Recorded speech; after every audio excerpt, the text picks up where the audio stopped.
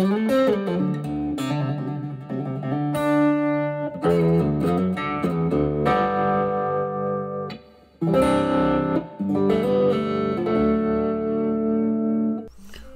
tell you the answer right up front. To select a gear cutter to mill a gear, you need to know three things: diametral pitch or module, pressure angle, and tooth count. There's some more information you need once you get going, like your depth of cut, and we'll unpack that a little bit for you as we go forward, but that's what you need to know. Here's our handy chart that shows what at least a convention of certain suppliers has as far as tooth count versus gear cutter. And it also shows that you can get gear cutters in half sizes to get even more accurate on your involute shape for the gears that you're trying to make. And it also gives you references back to some of the information on hole count, etc. Now here's a photo of all the gear cutters next to each other. There's a set of 8, and on the left is the one that cuts a rack, and on the one on the right is for a small tooth count, like for the pinions.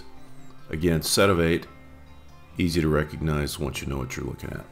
Shows the single row involute cutters, and the chart below shows each cutter in their tooth range. So for example, cutter number 8 goes from 135 teeth to a rack.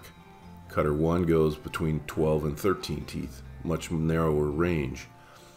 And that's important to kind of look at the minimum and maximums to know that you really can't cut something, a pinion of less than 12 teeth with one of these disc cutters.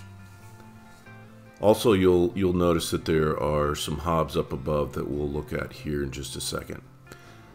So for this 66 tooth gear, I would choose cutter number 7 because it goes between 55 and 135. The cutter itself has some things to unpack here. So there's your diametral pitch, and could be a module one, but this is DP.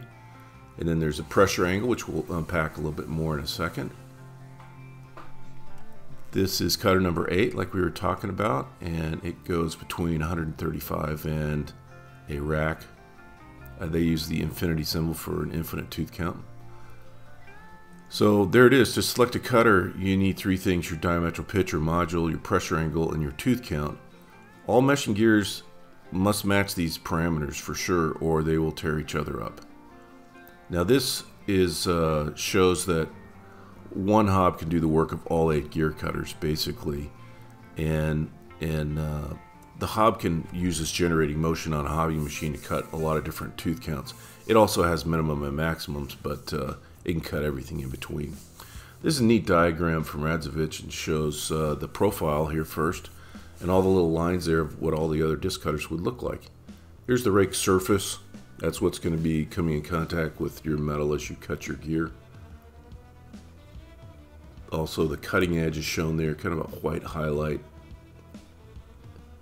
And you know, there's this clearance surface for chip evacuation, you know, that gets narrower, these teeth do, as you'll see in some of the diagrams. Further from the rake surface, you'll see that narrowing. And again, that's the profiles versus tooth count on that diagram. Now we're highlighting cutter number 8. This is in an opposite convention of the other ones. So these cutters, for various marketing reasons, can be marked in varied ways. So here's one of the cutters up against a ruler, and it shows the profile of the cutter that will make an approximate involute shape in your gear. Let's go back and unpack this pressure angle thing. I think there's some better ways to show it and help you reverse engineer your gears going forward. But this cutter shows that it's a 14.5 degree pressure angle, slope of the gear tooth at the pitch circle. That's the definition, and it's really key. So in the beginning of gear making, it was a basic global definition difference. So most of this started in Europe. There's 20 degree pressure angle module gears for most of the world. And then America, Great Britain, Alaska, we were 14.5 pitch people. So here's some other, in gear terms, angles that you're familiar with. Here's thread gauges, and they have a 60 degree included angle, which is half that is the 30 degrees is a pressure angle. So that's a pretty wide one. But another one you might be familiar with is in Acme gears. They have a 29-degree included angle, which is a 14.5-degree pressure angle, which is a shared number with gears, and something you might see when you look down at your lead screw on your lathe, if you're familiar with Acme screws otherwise. So this just showed all three of those different pressure angles in a graphic. So here we are trying to get a gear gauge to measure our gears. So there's one that does both 14.5 and 20. So let's see how they look. They both roll on the gear just fine. So at first glance you might think it could be either one, but here's how you really tell the difference. If they make contact at the pitch circle, just like the definition, it fits. And so when it's rolling a 14.5 gear gauge on this and it shows that it fits on the contact, that's when you know you got it. Here's the 20-degree gear gauge, but if you look there, that's what it looks like when it's not a fit and it fits on the shoulder. It runs on the shoulder, not on the pitch circle. So that's just a good example with that gear of how that all works. So when you're doing this yourself, you can tell the difference between them. So here we are back to milling a gear and doing the work. So after you've set your machine up, and refer to some previous videos we've done on dividing heads and how they work and how to index to the next tooth, you'll need to set up the working depth or depth of cut. Excuse me. So when you do that, you're gonna want to know a few definitions, and one is hole depth, which is the full depth that gets cut, and then there's working depth, which is where the gear runs. And the difference between them is clearance. Now, the reason that's important is some suppliers can define that a little differently. So you need to look at what's marked on the tool, and also probably. So for cutters, we just added cutting tools to our store. So from our home page, just come over here to Gear Cutting Tools. And there are basically three broad categories. Pitch with a pressure angle of 14.5. Also pitch, but with a pressure angle of 20. This is kind of the red herring here in the middle. And then module gears or metric gears, usually 20 degrees, and so on. So there's a huge selection of pitches or modules here that you can choose from. So let's say we want a metric gear, 20-degree pressure angle, something like that. We scroll down and it allows you to find just the cutter you're looking for, and shows you the cutter diameter and the cutter bore. So you can go ahead and add that to cart and get the cutter you need. All right, let's get back. So let's look at these hobs again.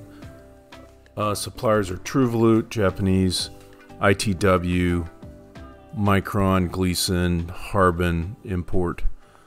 And the reason I put those hobs here is to show that some are pitch 20, some are pitch 14.5, and some are module 20. The module ones are all 20.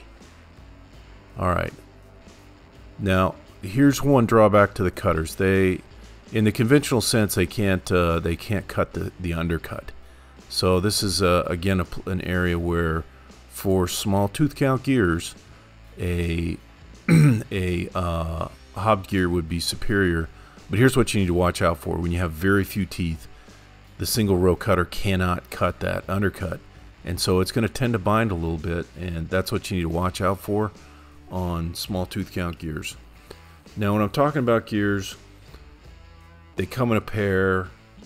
They've got to run against two gears, typically for some sort of gear reduction or gear increase. So the gear is called the gear, and the pinion's the small one.